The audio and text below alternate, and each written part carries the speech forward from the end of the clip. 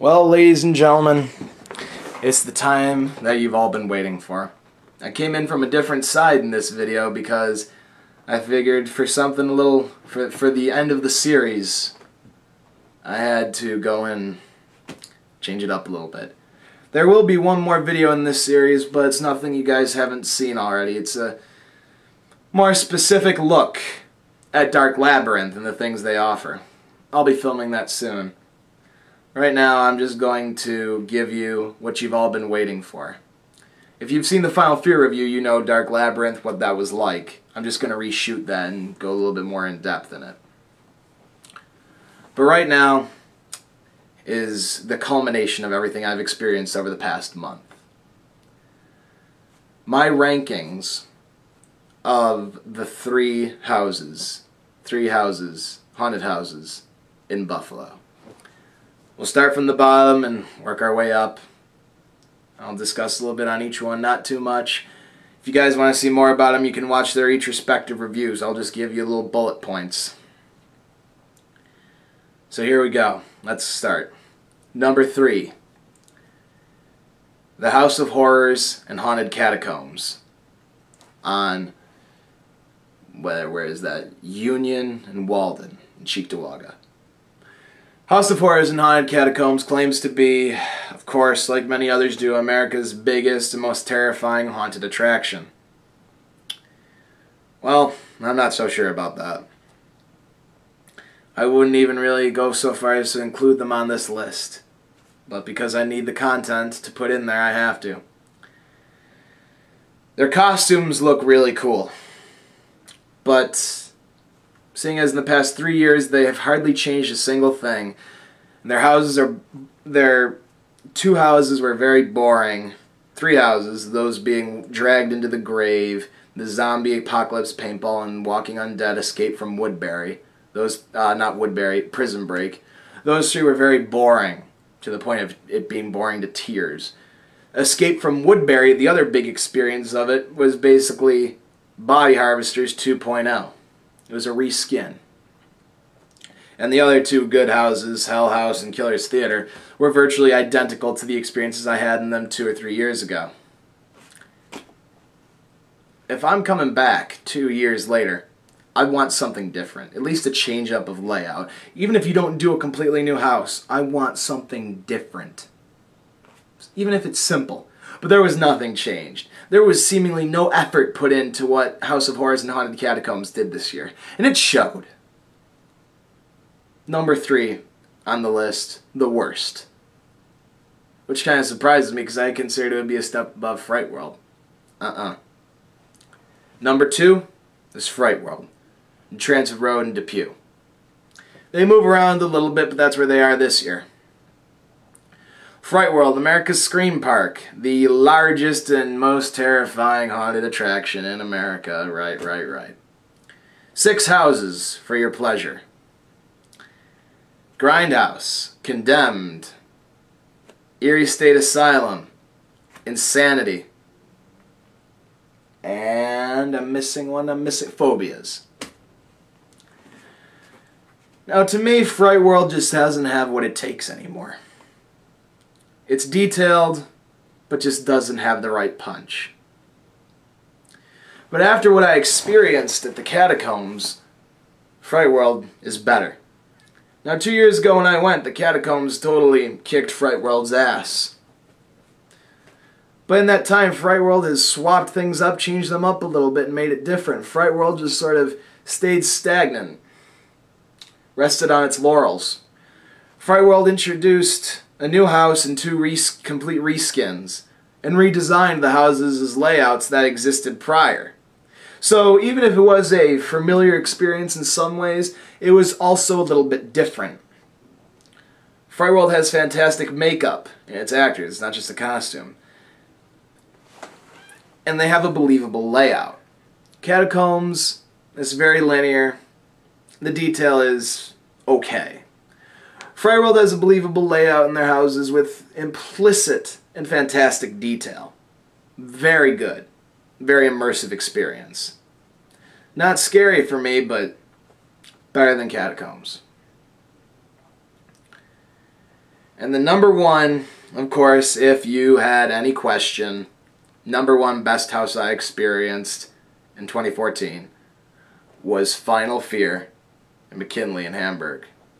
In the McKinley Mall in the old Dick's, right behind Sears. Not in the McKinley Mall, but behind it.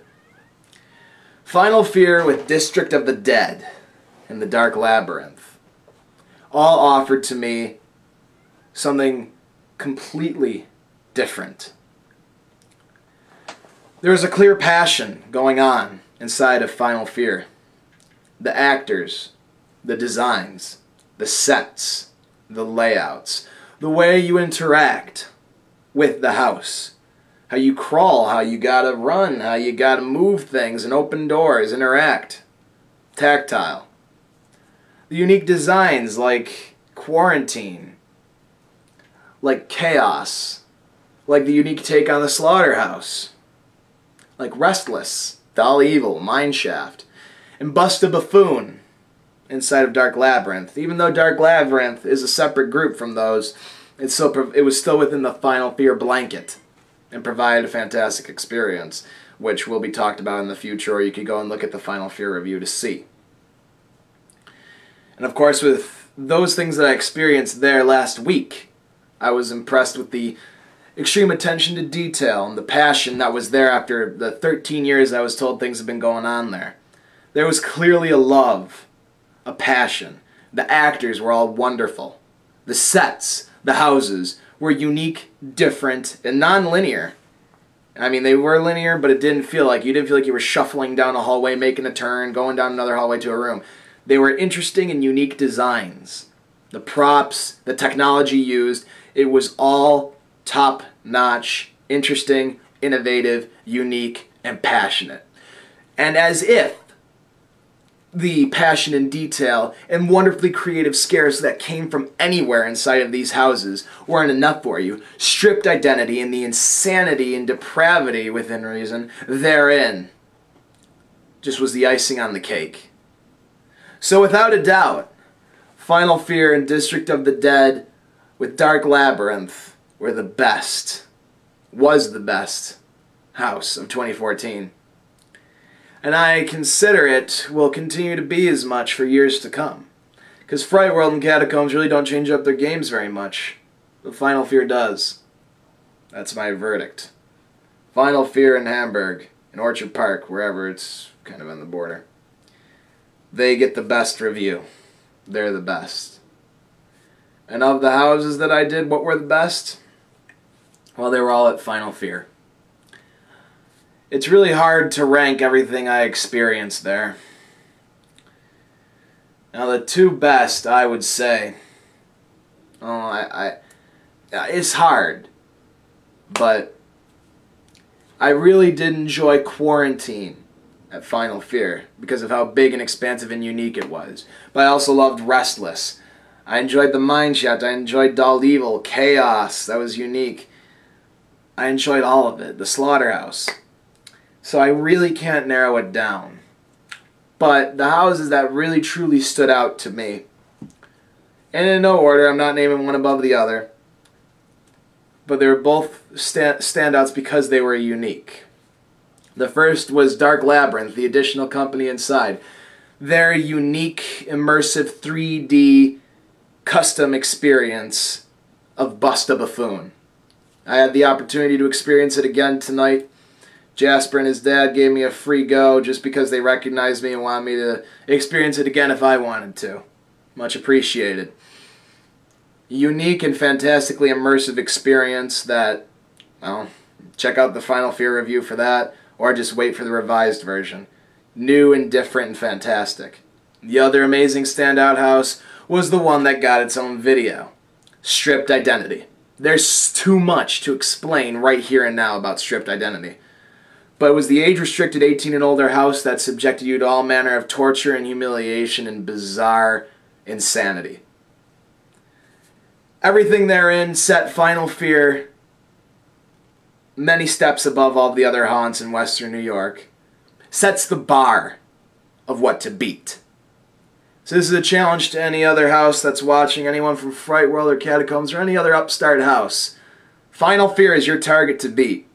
because Final Fear right now is kicking everyone's ass. It is clearly the best in Buffalo, New York. From the technology to the actors to the design to the originality and passion, there is no equal to Final Fear and everything inside of it. Go there. Check it out. You don't even need to waste your time with Fright World and Catacombs. Final Fear is worth every penny you'll pay. Especially Bust a Buffoon and Stripped Identity. That's all I have to say about that. Thank you to everyone who helped me. Nate going with me to Fright World, Zach with me to Final Fear, and the crew from Martial Arts coming with me to Catacombs. Thank you to all the actors who made the experience worthwhile, especially in Final Fear, and everyone who worked with me there. Special thank you to the fellas in Dark Labyrinth, Jasper and his father. Thank you. Thank you everyone who helped put this together and make it the great experience that it was. You guys earned it. My name is Kenshin, and I'm peacing the fuck out. I'll see you guys later.